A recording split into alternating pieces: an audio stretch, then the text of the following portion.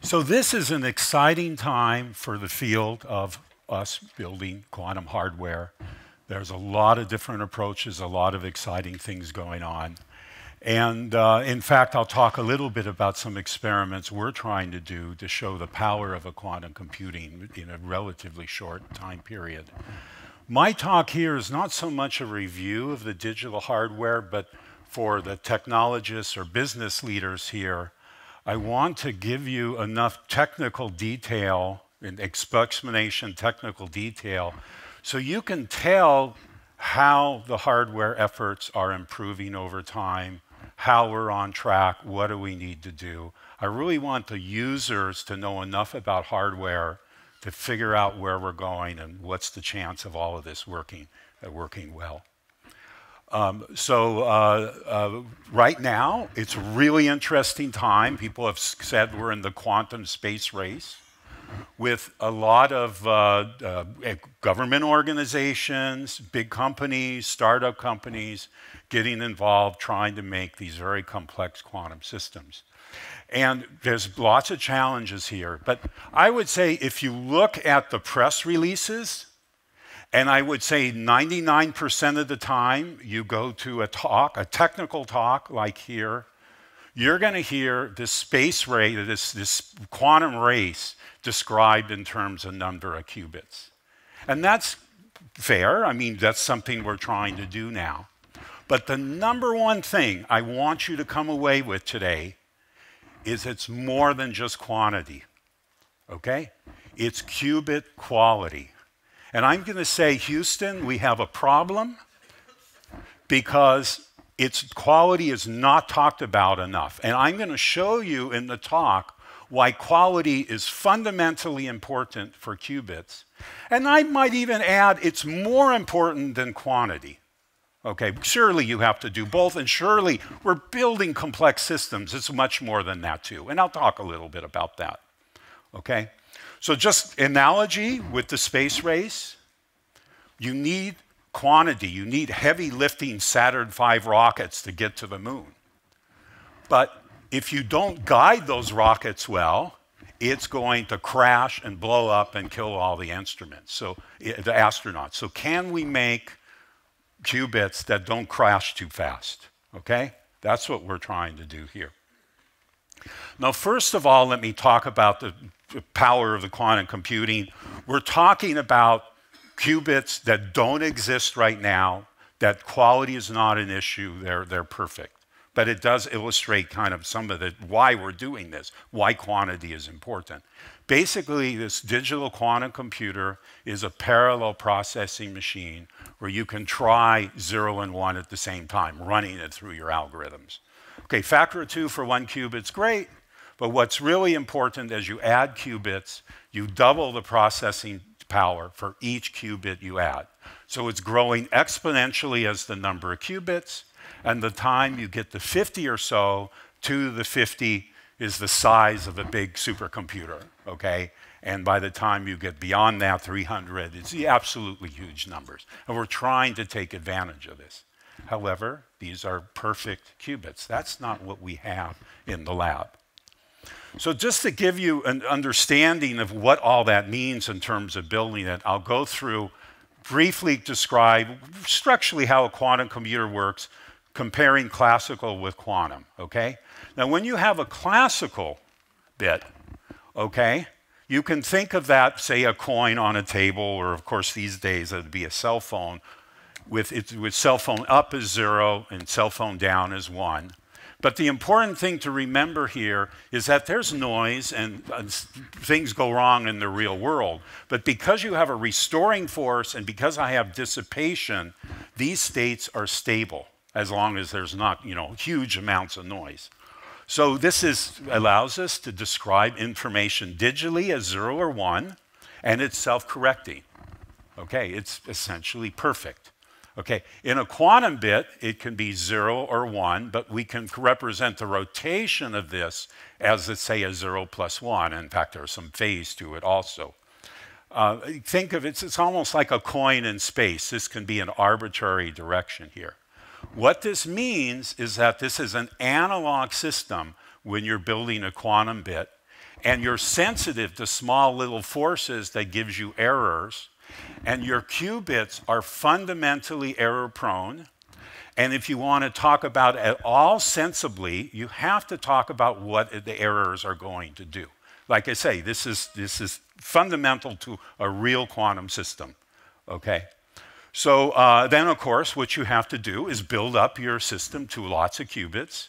And of course, in the classical system, if you can do an arbitrary logic by having 1-bit NOT gates and 2-bit AND gates, and I drew a diagram here where you have, in this case, an adder, and you lay out your little circuit elements in space, okay, to give you kind of the flow of the information through there.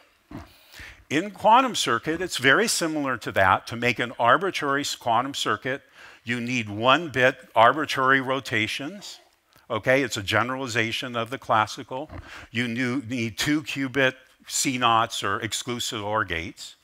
And then you put that, this is a little schematic here, you put that as a series of single qubit and 2-qubit gates, and you build that up, and then you can do an arbitrary logic. What people typically do, it's different than in classical circuits, is you have fixed qubits that are changing their operations in time instead of in space. Okay, you put on control circuits, you play this music that controls them, and then you get it. So you start with a known state, you do your time sequence, and then you measure it. Please note, classically, you can fan out your wiring because you can copy quantum information. Quantum mechanically, you can't copy information. So you have to, but it turns out that's okay. You can still do logic and operations. You just have to use more qubits and do a more complicated algorithm. Now, this kind of describes basic logic, but in fact, the world is even more complicated than that to make a full computer. In a classical system, what you typically do is have these memory elements and a clock system. So every rising edge of the clock pulse, you bring in an input signal. And then the outputs are fed back into like those adder digital circuits, so that in time you do a sequence of operations and do that. And this self-timing enables you to do very complex operations and pipeline and do interesting things. In a quantum system, remember, we had errors. And eventually, we want to do quantum error correction. And you can kind of think of the quantum error correction as this clock classical system. In the sense, as a normal error correction, you encode a logical state in many physical qubits, and then you repetitively run this error correction, which is basically parity measurements of all those things, so that every repetition you self-correct all the errors that's going on there. And then you measure that, and you feed it back, and you feed back gates to do all the logic, so that you kind of have this clocked, logically corrected qubits going on versus time. The thing that I want to point out here is that we want, say, 10 to the minus 12 errors. We want small errors, just like in a classical computer. And the need for really, really tiny errors, okay, means we need a lot of qubits, quantity, and quality, roughly about 0.1% errors. Okay, so it's this quantity, this slow error rate that drives all this, okay? So let's be more quantitative about this. We need both quantity, number of qubits, and quality qubit error to do it. And I think it's very natural when you talk about that, is just to have this two-dimensional plot. Okay, now, this is an important axis. I want you to remember this. Physicists will tell you their best error performance metrics. You know, they're proud of it. It's great, okay? When you build a real engineered system, it would be insane to design that around your best number. You always design it about your problem, around the worst number. So please, when you see people talking about their system, find out what their worst qubit error is. And that's generically, it's not 100% true necessarily, but most of the time that will be the 2-qubit errors, okay? And how to get 2 qubits to interact together in this XOR kind of way. So that's what you want to plot here. So you just plot this, and you plot this. And I just told you for logical qubits, 10 to the minus 12, we need 10 to the minus 3. Okay? And this is about a factor below the error correction threshold. So I call this number here the error correction gain. And basically, the error has to be low enough so that we have enough gain that it'll keep correcting itself better and better as you make it bigger and bigger. If you're up here, you're dead. Okay? You mean about factor of 10 below. Obviously, the lower you go here, it's actually the fewer qubits that you need. So it shifts this curve to down here. At some point, it's only logarithmically helps you, but it's significant. You want to do here. But I'm going to say this is what we're going to have to do. Okay, so we start here, and then, okay, we need more qubits. And then we build them up, and we do our quantum computer. Now, if we were in the era where it was trivial to make the worst qubit error 10 to the minus 3, we would just be talking about number of qubits. But that's not where we are, and that's why it's absolutely insane to talk about as the only metric that we talk about publicly is the number of qubits. In fact, it depends on the system and whatever, but generally, I'm going to say we're up here at maybe a 5%, a few percent, whatever. Some systems not even talked about too much. We're up here, and we're talking about quantity. And of course, you know, everyone understands we're moving this way, and we have to come down. But it's absolutely silly to just be talking about quantity when we're up here, okay? And, you know, everyone's working on that. I understand that. But come on, that's where we are here. And we have to really fix this problem, and then quantity becomes important. But quantity is important, okay? Now, what we're doing at Google is that before I moved to Google, the reason why I moved to Google is we were able to get a 9-qubit device below the error threshold here, which is better. And we felt we could do better, and that we wanted to move down this as fast as possible, but still scale up enough so that we can show that we're doing something real, and then, of course, scale up. Okay, so our strategy, and you know, we've been talking publicly about this. So this is really what we're doing, is to move down here. And what I'm going to talk about in a few minutes is a quantum supremacy device, 50 qubits, 10 to the minus 3, 2 times 10 to the minus 3 errors, that requires you to do both of these at the same time, scale up qubits and quality at the same time. And if we can get there, then, you know, okay, then it looks really interesting here. But this is all hard. I mean, we have to see if we can do it. Now, we're not quite here yet to do error corrected. It's going to take some time. We understand it's hard. We're talking right now about running these algorithms, error corrected algorithms. And we have a handful of qubits, you know, 5 to 50 qubits or so. And we're trying to do experiments at around 0.5%. And there's some other experiments around there that are doing a little bit worse. And, you know, you would expect that quality matters in this pre-error corrected regime, okay? And I just want to show some data to just emphasize how important quality is when you do that. And we're going to talk about quantum chemistry experiments. This is really a really nice thing. According to Feynman, mapping a quantum computer to a quantum chemistry is a very natural mapping, and you expect to get interesting results. This is something that looks really useful. We actually have a big program trying to do this. It looks so interesting. So let's just take, this is the simplest quantum chemistry thing you can think of, a hydrogen molecule. And blue is, in black here is the exact. This is not a very hard calculation. In blue, we have a 2015 Google experiment where we got 0.5%. And then more recently this year, there was a 5% error, about 10 times worse error in red, okay? So in the blue, because of this accuracy, the difference in energy between here and here was good enough to achieve what's called chemical accuracy.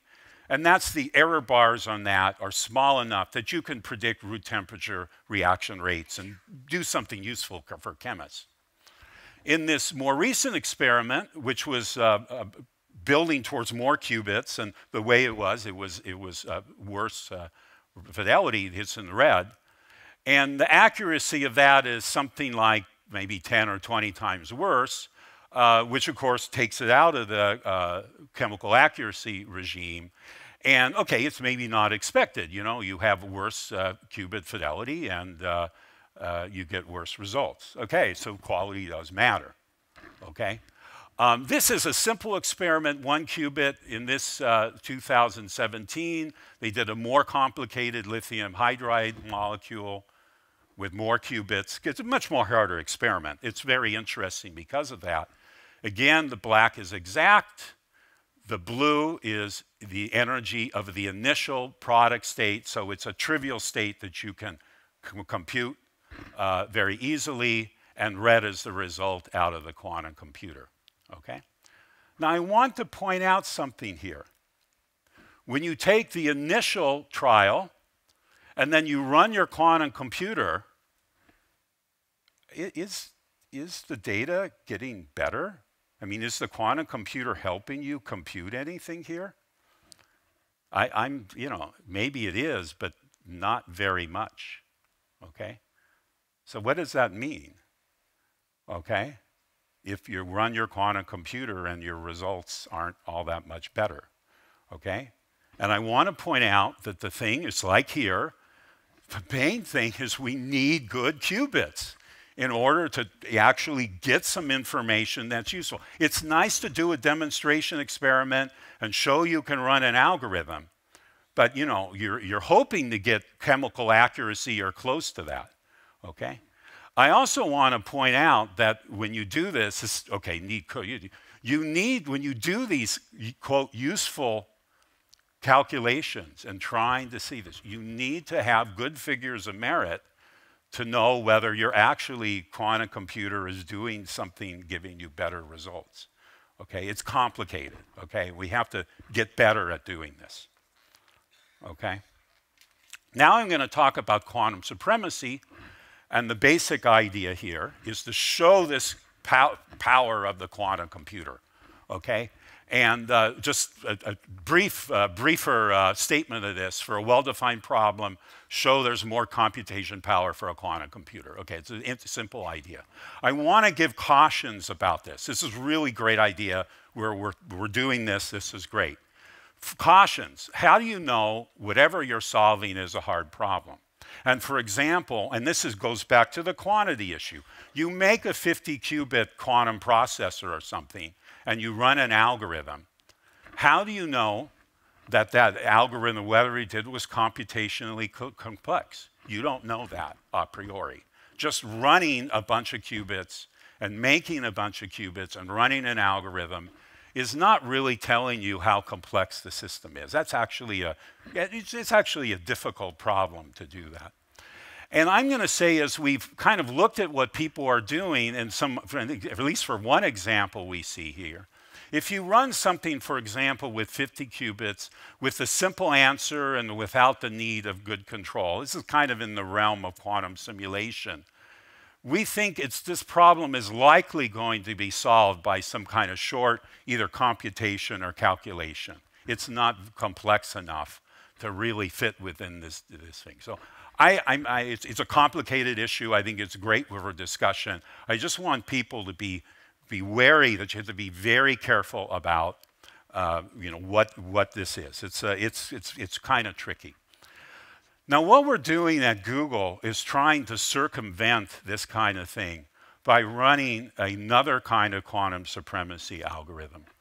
And I'm going to say this is a harder quantum supremacy algorithm. So if something is supreme, then how do you talk about doing something better than supreme? So, you know, I don't know if the name is the best thing. So I'm just going to call it quantum supremacy plus, okay? So what we explicitly want to do is build an algorithm. You demonstrate the exponentially growing computational space explicitly, Okay, part of the algorithm is really looking at that. And of course, testing that and showing that. And that's where the power of it comes from. Doing something hard, and hard in this case, we know it's hard. It's a totally unstructured problem. There's no trick. We're going to randomly choose them. And we just start it, randomly choose, from randomly chosen gets, we measure the outputs, let's say 100,000 times. And if there are 50 qubits, there are trillions and trillions of possible output states, okay? And what we're going to do is look at the outputs of that. Now, to kind of give an idea of what's happening here, I'm going to use an analogy now with the laser. And the laser is going to represent a coherent source of qubits, and then I have a ground glass on top of it that represents this random circuit. Okay, so when you have a laser going through a ground glass, what you're going to see is this green light pattern here, and it's going to be spread out from the ground glass. But is it better over here? I'll go show it over here too.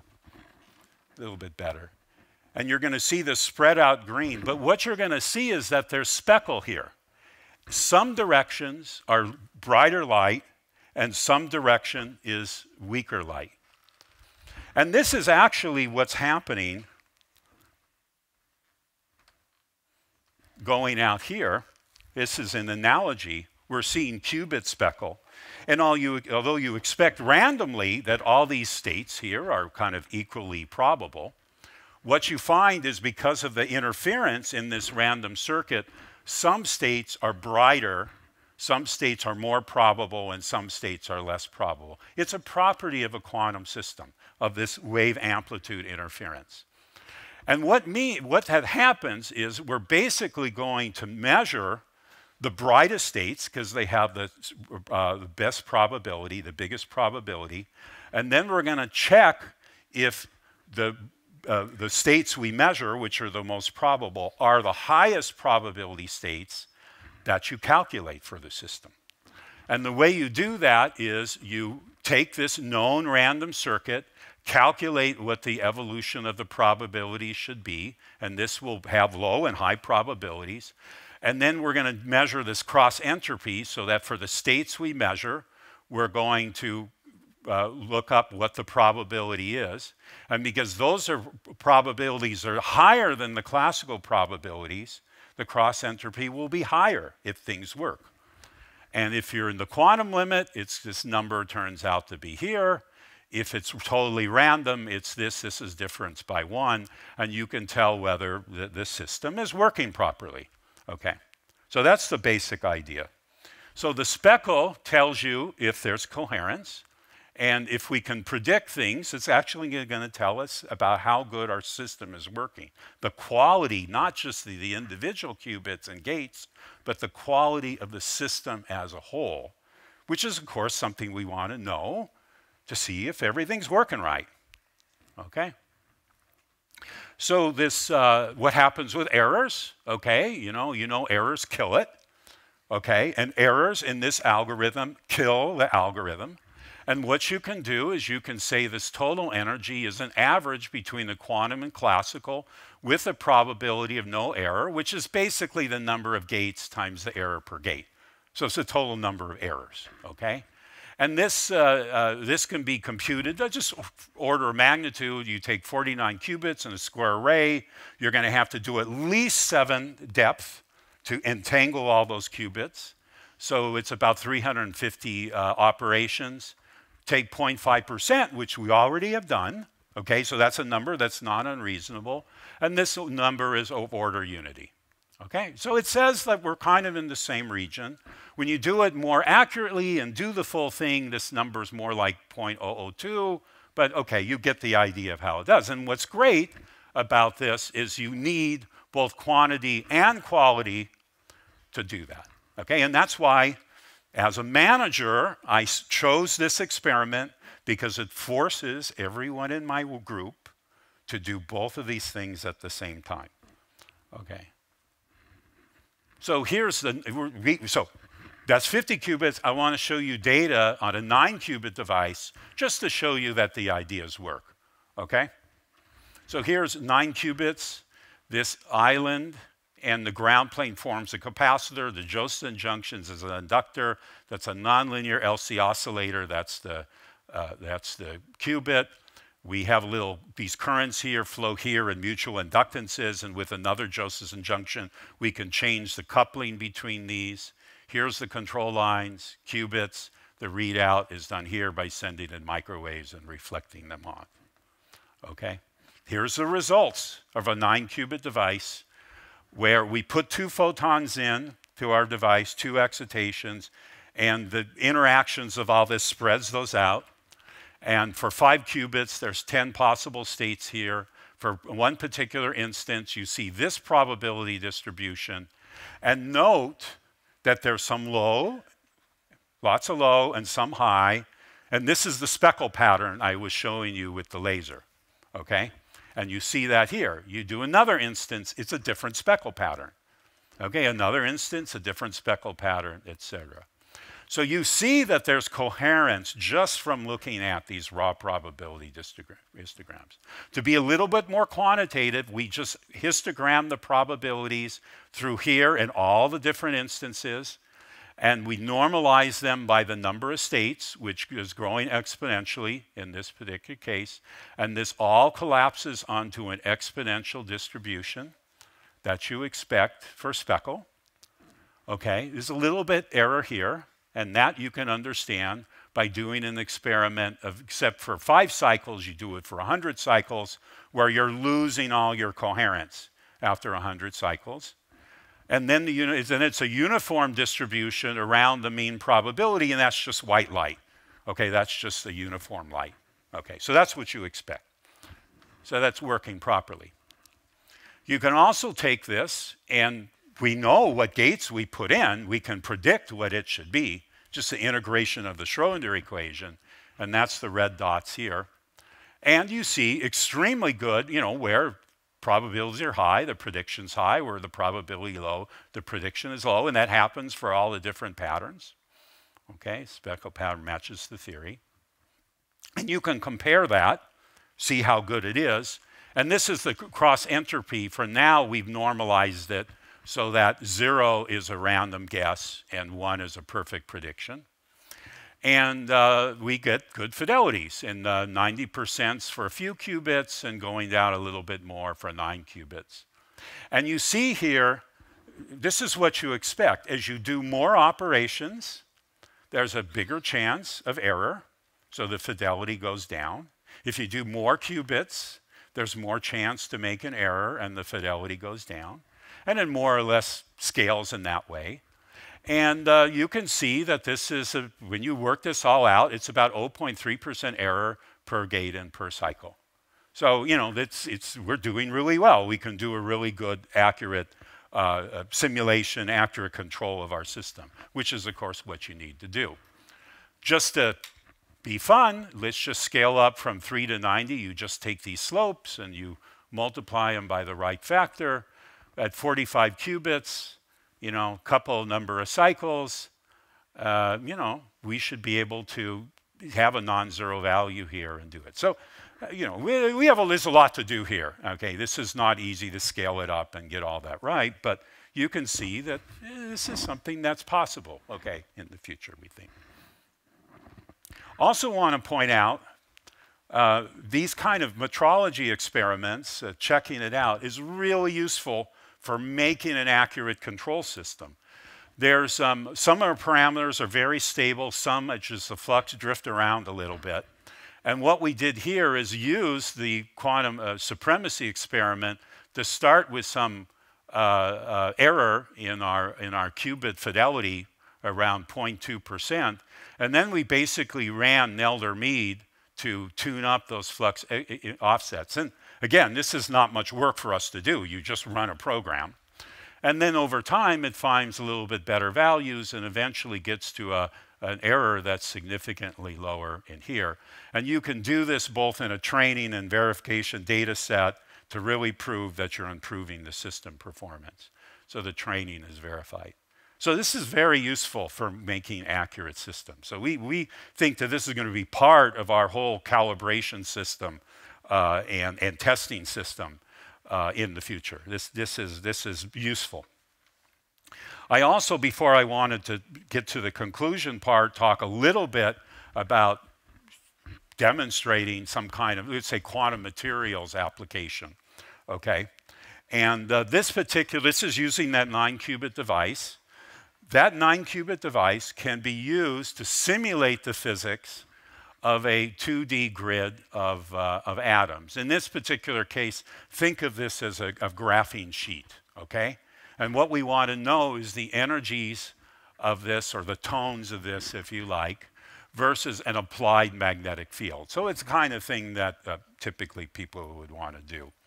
Okay, now here's the Hamiltonian. It's more you just assume constant coupling between all the sites, but then the magnetic fields puts a shift in the energy of each of the individual sites according to this cosine behavior here. So this is not too complex of a problem, but the answer it gives is actually quite interesting in terms of the energy versus the magnetic field. And what you see is that there's these bands where there's no energy eigenstates.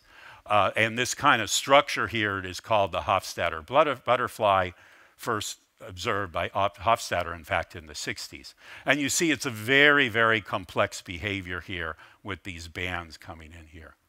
Now, we want to do an experiment on this, say, but this is actually kind of hard because for you to put one flux quantum in here to make B equal 1, to see this full structure, requires about 10,000 Tesla to put in each of these atomic sites. And, you know, we can't do that. So obviously, simulation is great. So it's a motivation to do that with this. So what we do is we map that into our system. And again, it's only 9 qubits, so not as many states is what we can do. But when you look at this energy spectrum versus magnetic field, you again see these kind of avoided regions here and a little bit in here that is exactly like the Hofstadter butterfly. And I would say what's even more interesting here is you can see the complex fractal nature of these energy eigenstates as they go through here. And if you look at these things, this is really kind of complicated behavior with magnetic field, where this goes up and down in some very complicated way. There's all this structure here. Again, it's fractal. There's not any kind of structure you're going to look at that. Okay. So we're going to try to simulate this. And what we do is we calibrate our system very, very carefully. Okay? It took about a year to figure out how to calibrate this system super carefully. And then we do the supremacy experiment to check that it's working okay. And then you just program in this problem. Okay? This is the fair use of a quantum computer. So do you expect just by running it to get the results? All this structure? And the dots are the results, just by running it, as you would want to do with a quantum computer. And you see, whereas this is going up and down, the experiment's going, data is going up and down in a good way, and you see all the kind of structure, all the complicated areas here are really very well understood. And in fact, we've color-coded these dots so that the typical error is a few to 5 megahertz. And this is on an energy scale of hundreds of megahertz. Okay, so you have a few percent uncertainty in your data. And the point I want to make here is that we can actually build these systems and control them and calibrate them well enough that you can extract complex and physically useful information. Okay, it's not hard yet. It's still a little bit of a toy problem, but it's not, you know, this is complex enough that you see that, you know, it's kind of typical in the kind of thing you would see. So we're really excited that, you know, there are possibilities of doing some nice materials or chemistry physics as we move forward with these devices. Okay, so I'm coming to the conclusion now, and I've been emphasizing quality, okay? Of course, quantity is important and quality. It's a system. There's a lot of things that matter, okay? And I'm going to just mention a few of them, okay? People need to know about this. They're asking questions about the different systems. Quantities, quality, 2-qubit errors, measurement errors, 1-qubit errors are important. This is the hardest one generally, but these other ones are important. Be careful because most of the time people tell you about this, and that's actually the easiest thing to get right. And that's fundamental reasons for that. So you have to really think about this.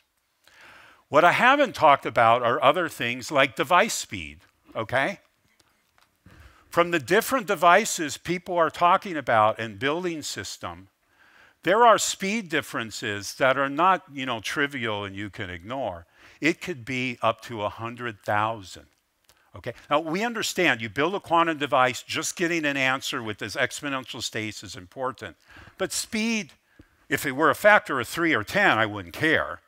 But at 100,000, you need to know about that. And again, things can be useful. You just need to know about this. This, in fact, actually affects the calibration. And I'm going to also say, let's say you want to have this as a user facility. And these machines cost about $1 million, roughly. If you have a slow device, that's about $1 million per user. If you have a fast device that's 100,000 times faster, it's about $10 per user to use a quantum computer because it's faster. We all know speed matters. So it's not talked about much in quantum computing, but it really is important to some degree. Okay, it's just a little subtle, it's to some degree.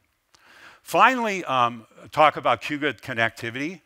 Okay, we have to build these arbitrary circuits, and connectivity is important, that's for sure. And that's something that's important to discuss. What I would say is, if you want to do the whole error correction and logic, actually a 2D array works with something called the surface code, and it's pretty efficient code, works pretty well, so you can get along with it. But clearly, better connectivity allows you to do more things.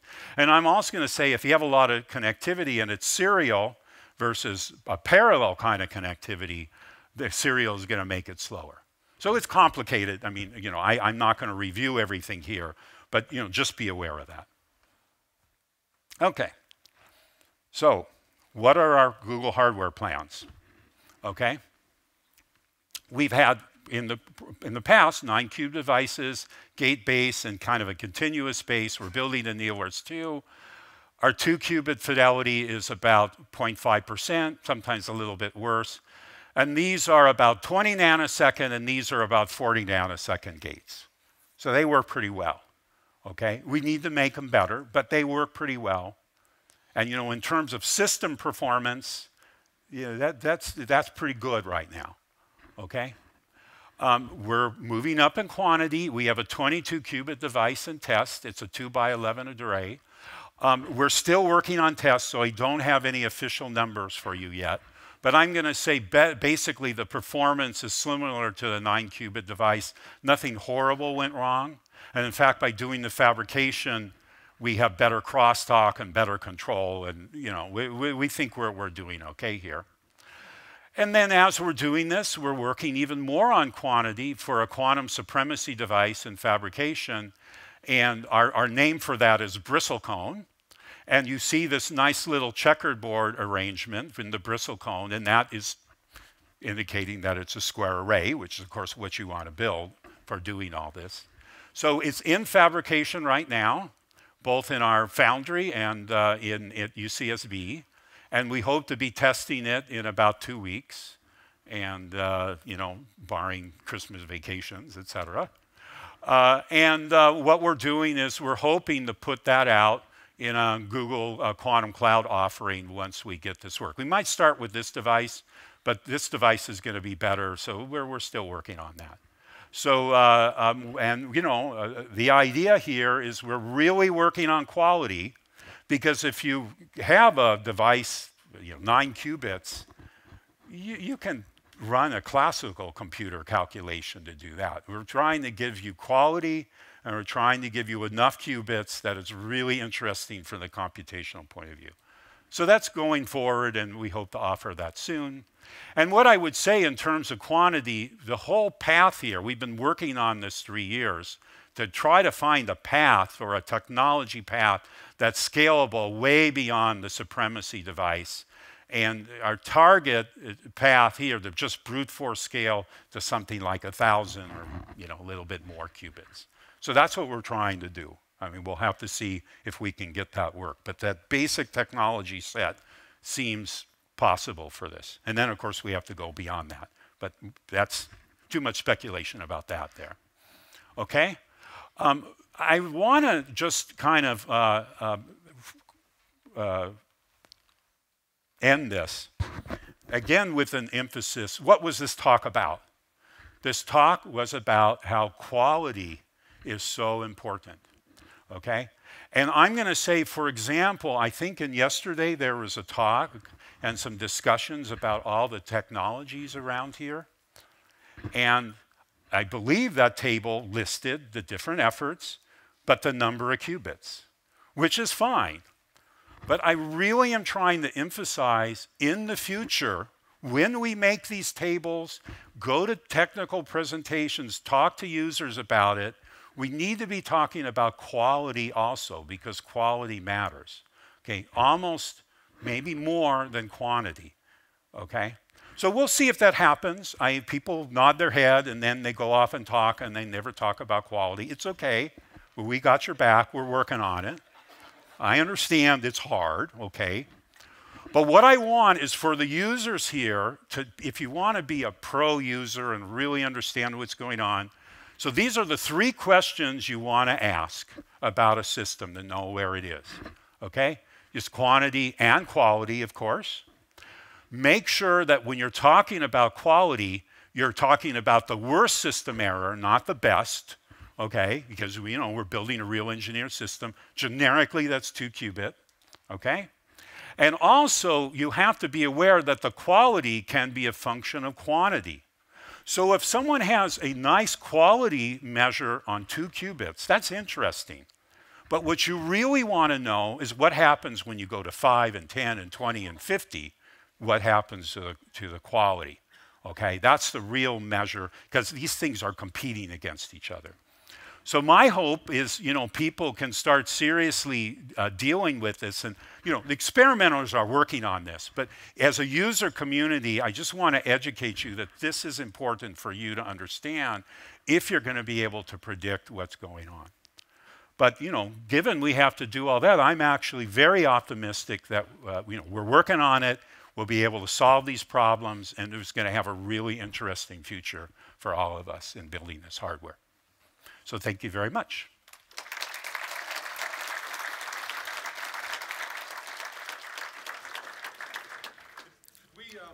Thank you very much. Could we take 2 questions, please?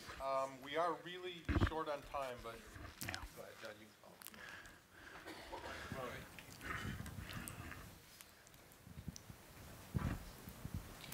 You mentioned that flux biases drift and you need to tune them up. So how often you need to tune them up? During the operation or? So what happens is for our devices, we typically tune them up once a day.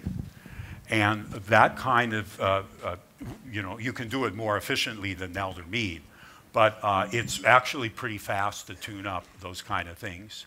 You generally want to tune up other things and maybe takes a half hour. But what we find is if we do it once a day, it's generally good. That's for our qubits. I'm not going to say what other qubits or what other superconducting qubits do. But it's actually something we want to take more careful measurements on. But it's not horrible. However, if you're running a very long quantum computer calculation, we've actually done some work to show that you can do some tune-up in the middle of an error correction.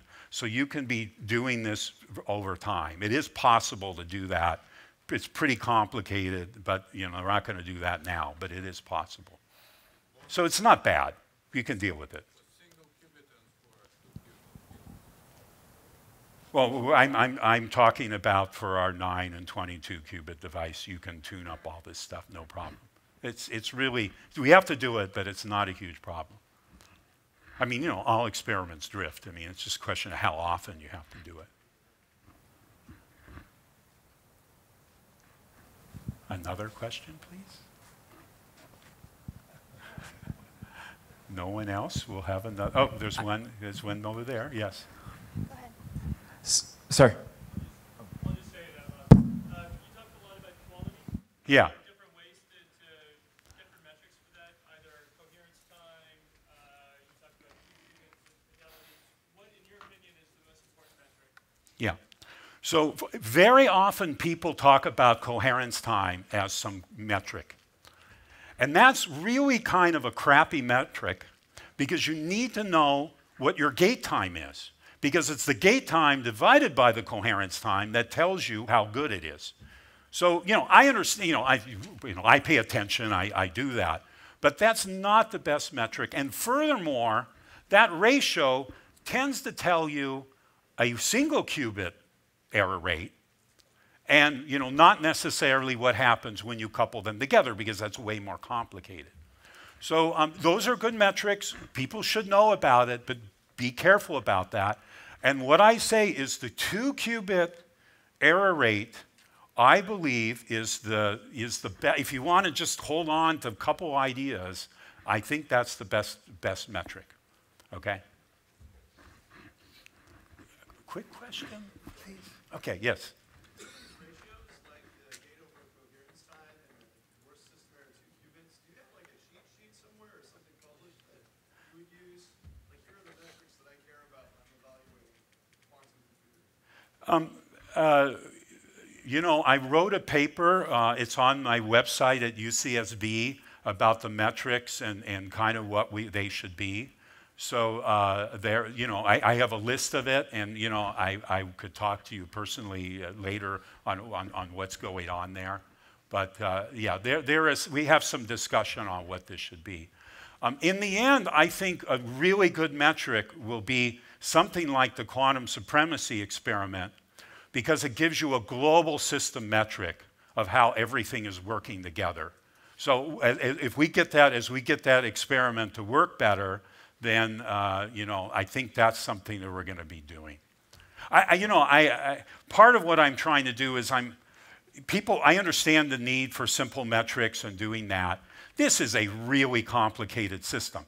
This is as far away from a commodity item that you can think of, right? Okay, this is really hard.